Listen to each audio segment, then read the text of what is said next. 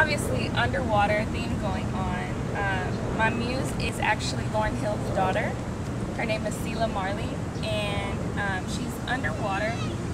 I would show you a picture. I don't know if I have mine. She's underwater, and she has like, I guess, Marley braids or twists, and it's like flowing up. But the way her body is structured and positioned in the picture is like so beautiful.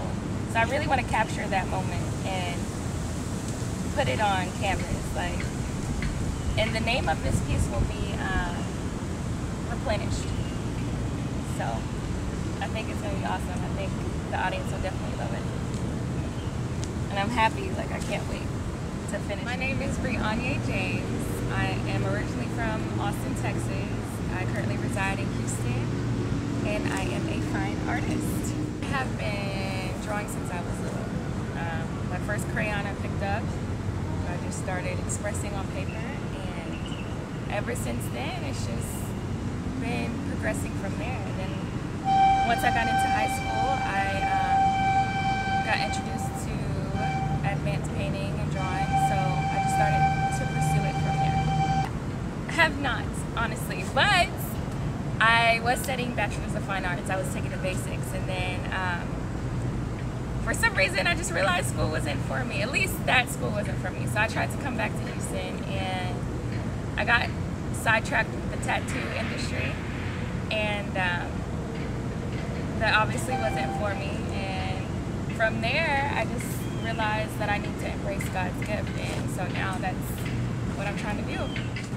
Professionally, I want to open up my own studio. I want to create painting lessons for individuals that are wanting to prosper in this gift. Like, some people, everyone's at a different level. I wouldn't say anyone's better than anyone else. Like, art is art. So I just want people to be in an atmosphere where they feel comfortable to express themselves, and, you know, feel free to paint whatever. Like, that's your emotion you put out on canvas, you put out on anywhere. Any type of utensil that you grab. I could paint on this tree right now. You know, I want them to feel like that. You know, feel free to be like that. My dream project is to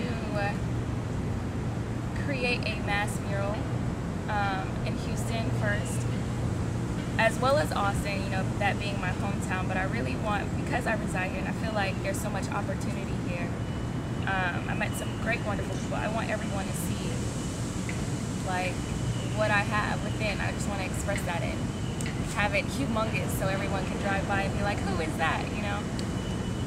But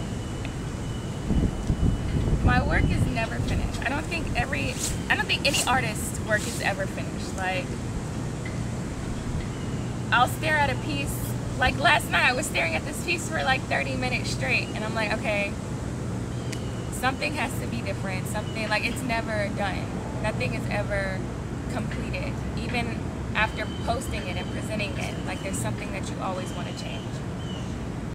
Being here right now, listening to the birds, being outside, listening to nature, being at a grocery store, being in my bed, riding around. Like, I get it. I collect all of these ideas and just imagination from what's around me. And I think it just becomes stored up, and I just express it one day when I have enough, and I just want to put it out. The hardest step, if anything, may be laying down the foundation on how you want it to be presented to everyone else, so that they can understand, you know, clearly by looking at it, what it means. You know, instead of having to explain your piece, you know, they just look at it and it's like, you know, it speaks for itself. So I think that's just the only challenge that I have. As well as making it look like life. Like, you don't ever want your piece to look dull. Like, some people, and I'm not throwing shade on anybody, but sometimes people settle for the whole solid colors and just basic shapes, you know, and I just think there's more to that. You know, that's art, but it's more in depth than that. Art is supposed to have emotion. Art is supposed to, you're supposed to feel it. So I always want my work to be felt, always. I currently do not have a online website, but I am working on it. Brionyajames. That's BRIONYAJAMES on Instagram, as well as